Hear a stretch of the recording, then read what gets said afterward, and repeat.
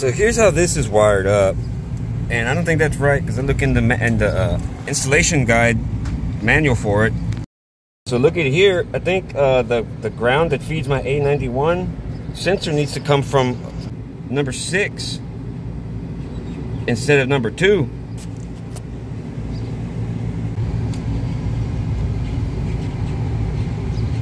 And I don't know why they jumped from here to there. I guess that was their bright idea.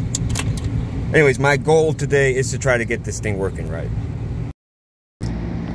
Alright, so I'm reading here, as some of y'all commented, about reheat. It says, supermarket reheat's not allowed on gas, is allowed on gas electric units only, not on electric or heat pumps. So it says that we got to have a hot gas reheat coil downstream of the evaporator. It looks like that's what that is right there. So it looks like they come in and go back through these 4 that go up. These 4 right there. See where those go. My hope is that it'll start displaying humidity here pretty soon.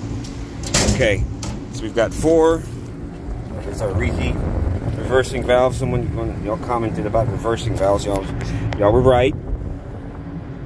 Got reversing valves. So normally, oh look what we got also. We got a fan over there stuck running because of that. See, interesting, huh?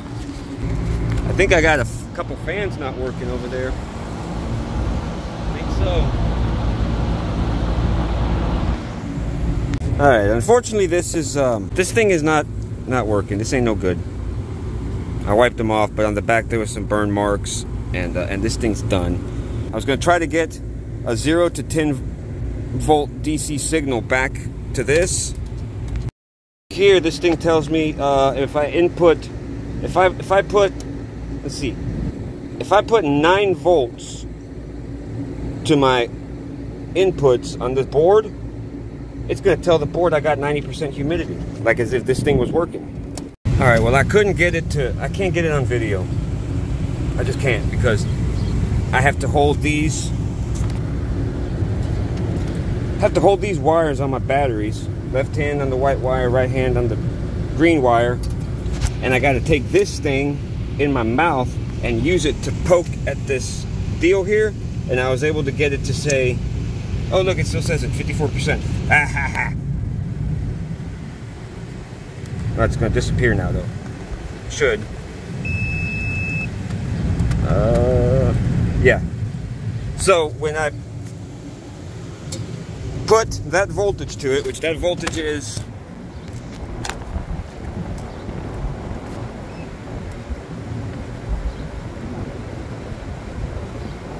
5.46 volts, it says it's 54% humidity. That's perfect. That's right.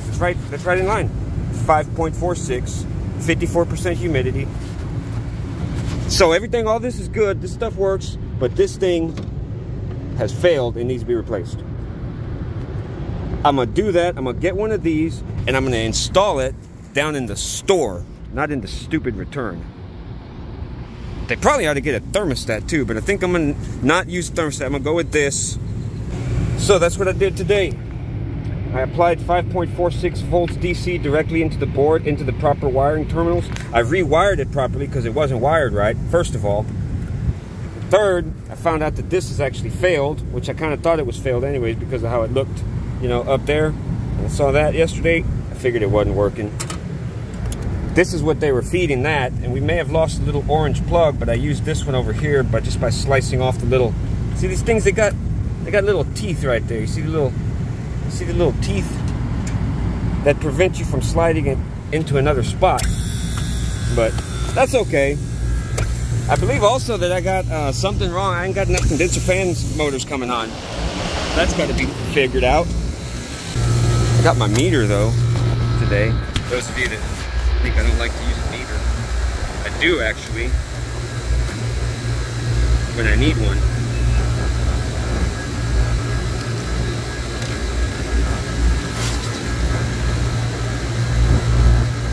Yeah, I don't have enough fans running because this year these are getting hot, and that bitch about to alarm.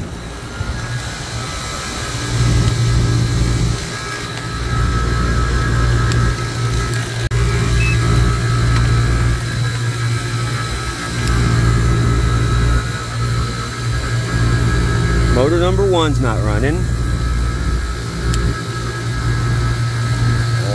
Motor number 2 might be.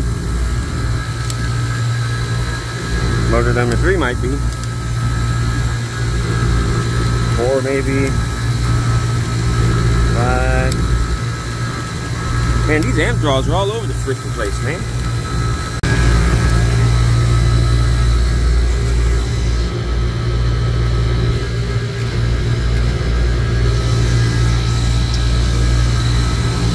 So I got 3 fans not running.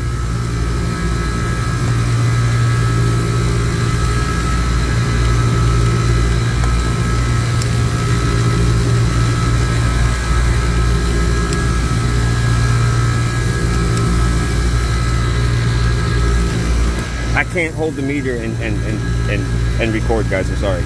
So outdoor fan motor number 4 is the one that's stuck on over there. Huh. That's the one that wasn't really working right. What's this freaking thing doing? When the other fans are on, this one don't spin right. What the hell? Man, there's some weird stuff going on with this unit, you guys. I intend to figure it out, though. Now, if you got a cheap meter like I do and yours doesn't test microfarads, there's things you can do with it that you can test a microfarad capacitor different ways. You test it under load. Now, this motor is turning and it's spinning the right direction, blowing air upward right now, but when the other fans come on, for some reason it doesn't operate right. It was spinning slowly, and I think it was spinning in the opposite direction. I don't know, I'm trying to see.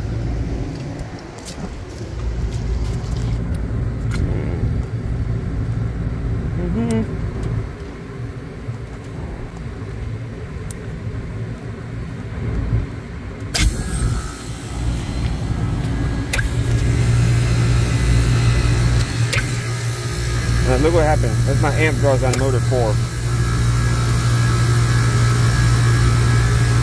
Motor 4 stopped.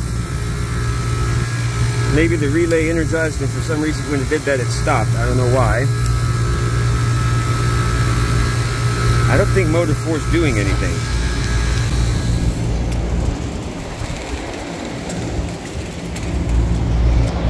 See what it's doing now? It's going the opposite direction. Son of a bitch.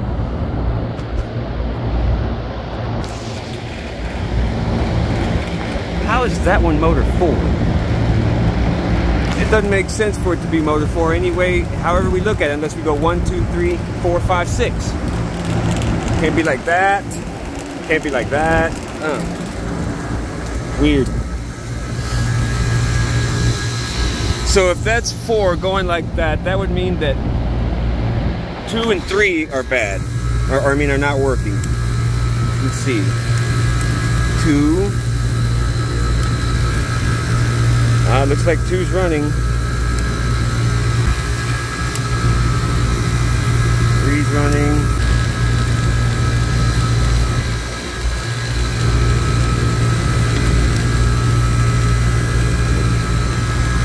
That's number 5. No, yeah, number 5 is running and it's pulling a lot of amps. More amps. The start winding's pulling more amps than. So all my start windings are pulling the most amps out of all the leads and all the motors.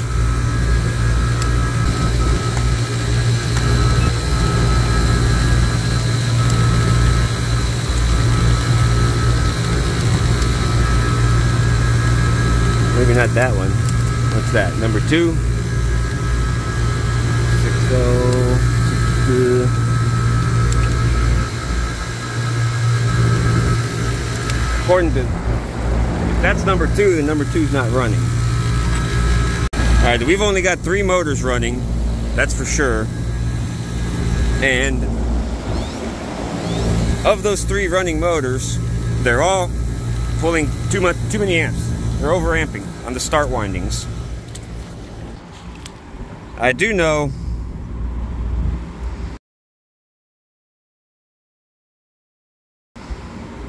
that that ain't right. We can't pull higher amps in the start winding than we do on the run and the common windings. For instance, this one on the start winding, maybe I'm wrong about the start winding being the one that shouldn't be pulling the most amps. Maybe I'm wrong. This one's pulling 0.6 amps, and when I put these two across the leads up there, I get 502, okay? 502. The amps times 2652, right? Divided by 502. Then we got 3.17 microfarad capacitor rating. That's what we test, that's what we come out with. So that capacitor would be has lost 70% of its power almost. So we got this one, which is pulling 1.8. When I do the voltage on it, 344.